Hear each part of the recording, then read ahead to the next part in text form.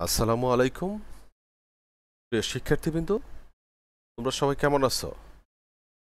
নিশ্চয়ই ভালো আছো এবং পড়াশোনা চালিয়ে যাচ্ছ। আজকে আমি ব্যষ্টিক অর্থনীতির উপযোগ বিশ্লেষণ অধ্যায়ের সপ্তম লেকচার নিয়ে তোমাদের সামনে উপস্থিত হয়েছি। ইতোমধ্যে এই অধ্যায়ের 6টি লেকচার আমরা শেষ করেছি। আমি সবসময় বিশ্বাস করি তোমরা এই আলোচনাগুলো বইয়ের সাহায্য নিয়ে শেষ করেছ, কারণ এই কথাটা বারবার বলার উদ্দেশ্য হলো যে প্রত্যেকটা আলোচনা মানে প্রত্যেকটা অধ্যায়ের আলোচনা একটার সাথে আরেকটার কিন্তু একটা ধারাবাহিকতা আছে। এই কারণেই তোমাদেরকে প্রত্যেকটা আলোচনার সময় বলে দেওয়া হয় যে তোমরা অবশ্যই আগের লেকচারটা দেখবে।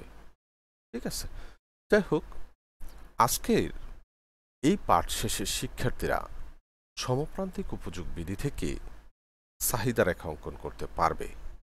তাহলে এখন লক্ষ্য করো, ঠিক আগের ক্লাসটাই যারা ভালোভাবে বুঝেছ তাদের জন্য এই আলোচনাটা মানে সহজ হবে, কারণ আগের আলোচনাটা আমরা করেছিলাম সমপ্রান্তিক উপযোগ বিধিটি ব্যাখ্যা করো। ঠিক আছে, আর এখানে সমপ্রান্তিক উপযোগ বিধি থেকে চাহিদা রেখা অঙ্কন করতে পারবে। ঠিক আছে, তাহলে আমরা একটু আগে দেখি সমপ্রান্তিক উপযোগ বিধিটি কি। আমরা গত ক্লাসে এটা পড়েছিলাম। দেখো, সমপ্রান্তিক উপযোগ বিধির প্রবক্তা কে? প্রথমে আমরা বলছিলাম কি যে সমপ্রান্তিক উপযোগ বিধির প্রবক্তা হলেন অধ্যাপক মার্শাল। তিনি কি বলছেন? বলছে ভোক্তা তার সীমিত আয় বিভিন্ন দ্রব্যের মধ্যে এমনভাবে ব্যয় করে যাতে প্রত্যেকটা দ্রব্যের ব্যয়িত অর্থের প্রান্তিক উপযোগ কি হয়? সমান হয়। তাহলে এ অবস্থায় ভোক্তার মোট উপযোগ কি হবে? সর্বোচ্চ হবে। আর এক্ষেত্রে ভোক্তা ভারসাম্য লাভ করবে। এটা ছিল আসলে মূল কথাটা।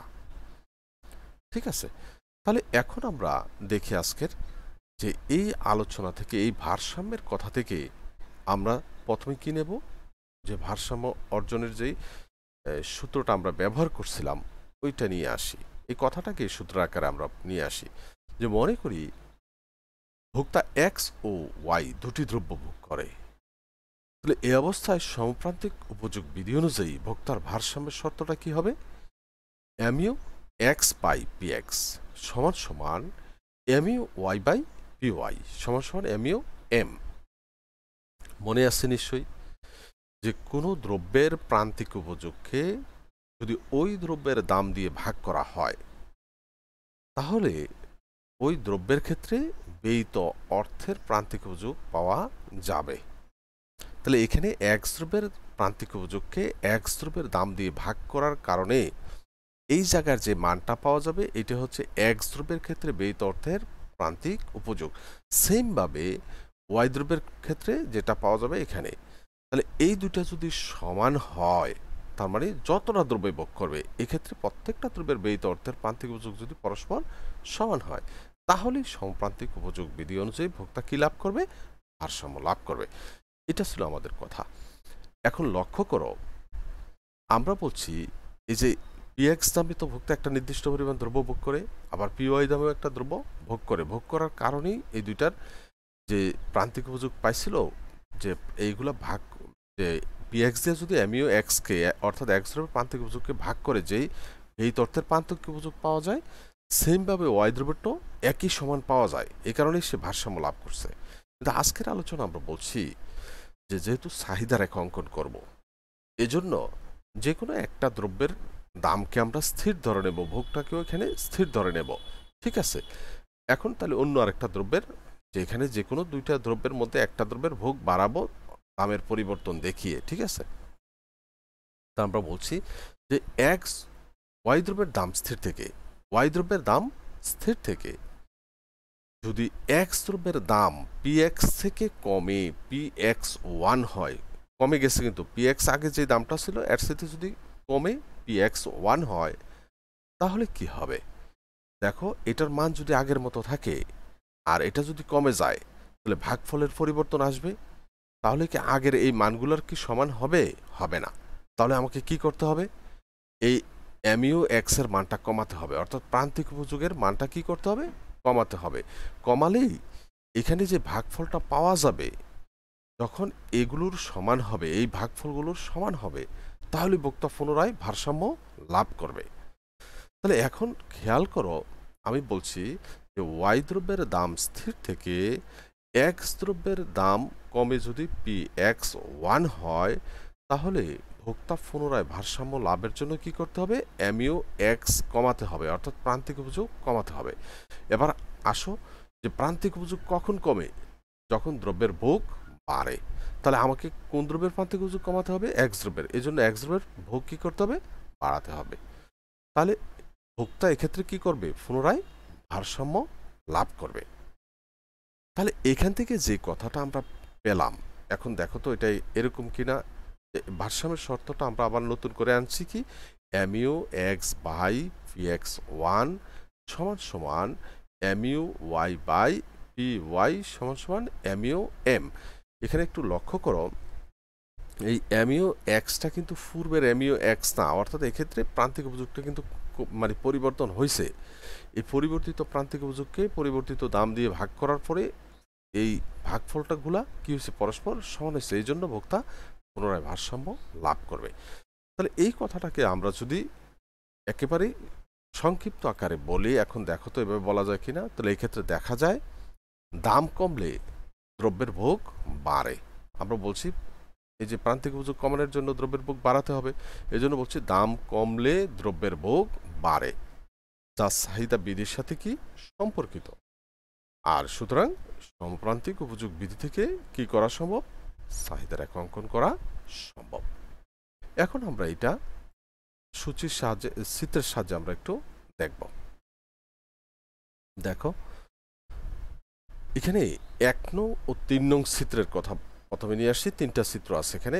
1 নং ও 3 নং চিত্রে, 1 নং ও 3 নং চিত্রে ও এক্স অক্ষে বা ভূমি অক্ষে, দুইটা জায়গাতে ভূমি অক্ষে হচ্ছে দ্রব্যের পরিমাণ। কোন দ্রব্যের? এক্স দ্রব্যের পরিমাণ। এই 1 নাম্বার চিত্র, 3 নাম্বার চিত্র, ও এক্স অক্ষে এক্স দ্রব্যের পরিমাণ।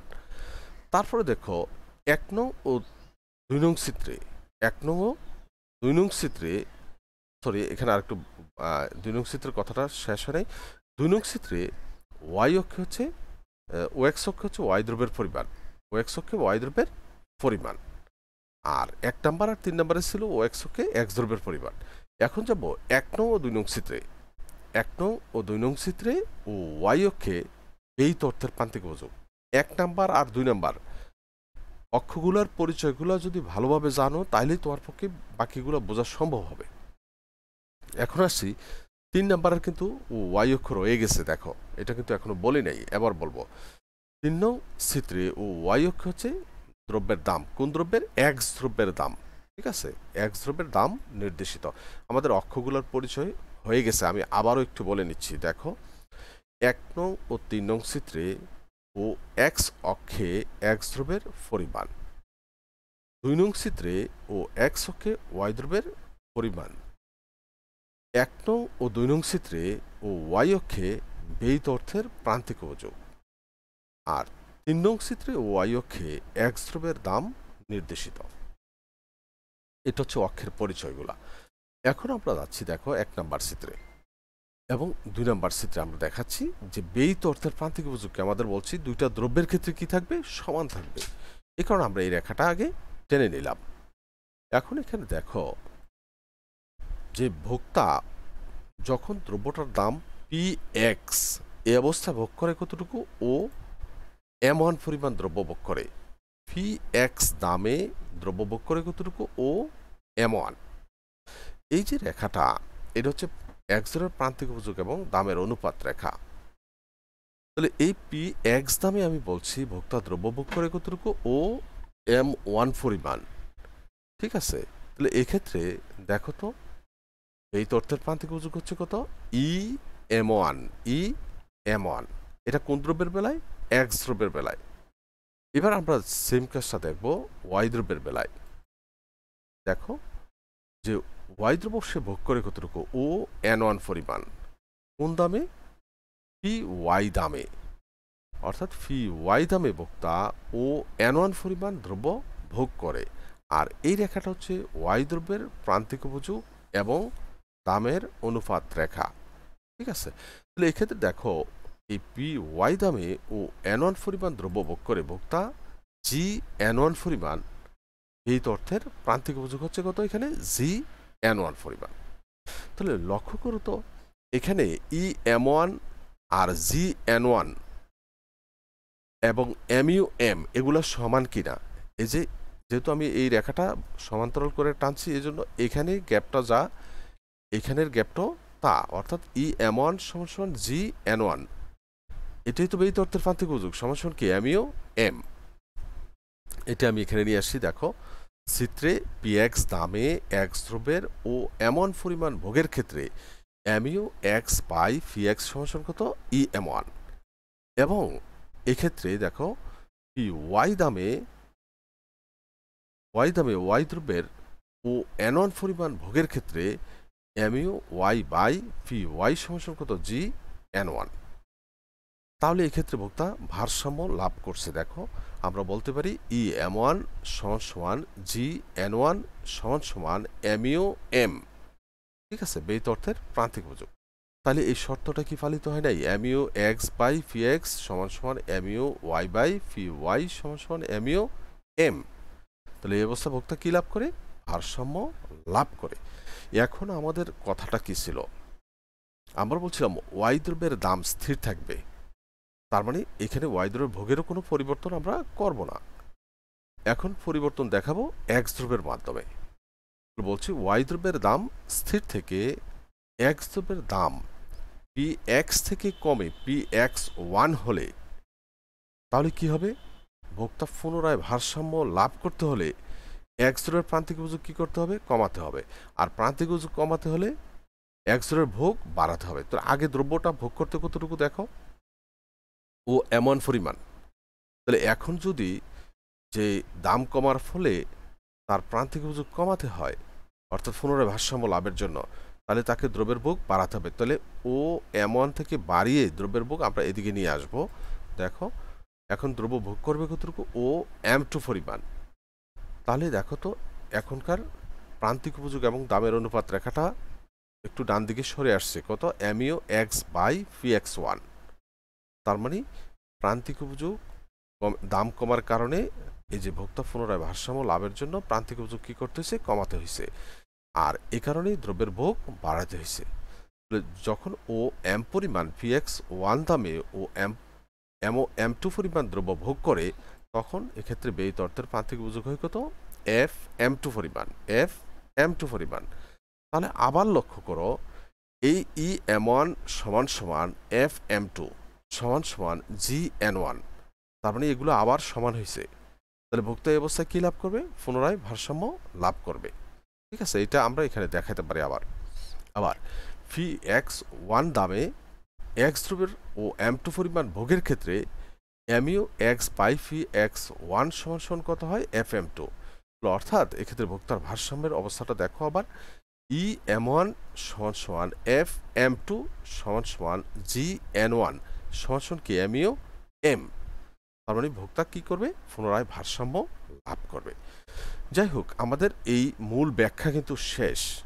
এখন এই যে PX দামে ভোক্তা একটা নির্দিষ্ট পরিমাণ দ্রব্য ভোগ করে, আবার PX1 দামে অর্থাৎ দাম কমে যায়, দ্রব্যের ভোগ বাড়ে, এই দুইটা মানে সম্পর্ককে আমরা নিচে নিয়ে আসবো, 3 নম্বর চিত্রে না দেখাবো। তাহলে আমাদের যে উদ্দেশ্য, ওই উদ্দেশ্যটাকে আমরা অর্জন করতে পারবো। তাহলে দেখো এখন 3 নম্বর চিত্রে যাচ্ছি। 1 নম্বর চিত্রের সাথে সম্পর্ক রেখে আমরা বলছি দাম যখন PX তখন ভোক্তা দ্রব্য ভোগ করে কতটুকু? ও এমন পরিমাণ, যা 3 নম্বর চিত্রে E1 বিন্দু দ্বারা নির্দেশিত। 1 নম্বর চিত্রের সাথে সম্পর্কিত কিন্তু। এবার দেখো যে দাম কমে যখন PX1 হয়, তখন ভোক্তা দ্রব্য ভোগ করে কতটুকু? ও M2 পরিমাণ। ও M2 পরিমাণ। দাম কমে গেছে কিন্তু এই জন্য ভোগ বাড়ছে, যা 3 নম্বর চিত্রে F1 বিন্দু দ্বারা নির্দেশিত। এখন E1 এবং F1 এই যে এই দুইটা বিন্দুর কথা বলছি, দেখো E1 এবং F1 বিন্দু যোগ করে যে রেখাটা আমরা পাচ্ছি এটি হচ্ছে আমাদের নির্ণেয় চাহিদা রেখা। অর্থাৎ আমরা যে সমপ্রান্তিক উপযোগী বিধি থেকে কি করতে পারলাম, চাহিদা রেখা অঙ্কন করা আমাদের পক্ষে সম্ভব হয়েছে। এই ছিল আসলে আজকের আলোচনা। আমি আশা রাখি এই আলোচনাটা তোমরা অবশ্যই বুঝতে পেরেছ। এখানে লক্ষ্য করো, আজকের এই স্লাইডটা তোমাদের কাছে হয়তো মনে হতে পারে এটাকে একেবারে কি হিজিবিজি করে ফেলছে, কিন্তু কিছু করার নাই। দেখো, এই বিষয়গুলোকে যদি স্পষ্ট করতে হয় আর তাহলেই এইগুলোকে নিয়ে আসতে হয়েছে আমাকে স্পষ্ট করার জন্য। আমি আরেকটা স্লাইডে দেখাতে পারতাম, কিন্তু তোমাকে এখানে কথাটা বলে ওইখানে যে যদি তুমি দেখো, তোমার কাছে এই কথাটা হয়তো মানে খুব বেশি ক্লিয়ার হবে না। এ কারণে এখানে চিত্রগুলোকে ছোট করে আমি এই পাশেই লেখাগুলোকে নিয়ে আসছি যাতে তোমাদের বুঝতে সুবিধা হয়। ঠিক আছে, আজকের আলোচনা মূলত এতটুকুই ছিল আমাদের। ঠিক আছে, এখন দেখো এই আলোচনার শেষে আমরা এখান থেকে একটা প্রশ্নই তো আলোচনা করলাম। এখান থেকে যে প্রশ্নটা আমরা পেতে পারি সেটা হচ্ছে কি, সমপ্রান্তিক উপযোগ বিধি থেকে চাহিদা রেখা অঙ্কন করো। ঠিক আছে, তাহলে প্রিয় শিক্ষার্থীবৃন্দ, প্রশ্নটা আমি বলবো আর কি একটু গুরুত্ব দিয়ে পড়তে হবে, কারণ যদি তুমি হালকাভাবে নাও এই প্রশ্নটা বোঝা একটু কঠিন হবে। ঠিক আছে, এই জন্য তোমরা একটু মনোযোগ সহকারে প্রশ্নটা দেখবে। আশা করি অবশ্যই তোমরা যদি প্রশ্নটা একটু যদি ক্লুটা ধরতে পারো তাহলে তোমাদের পক্ষে এই প্রশ্নটা লেখা সম্ভব।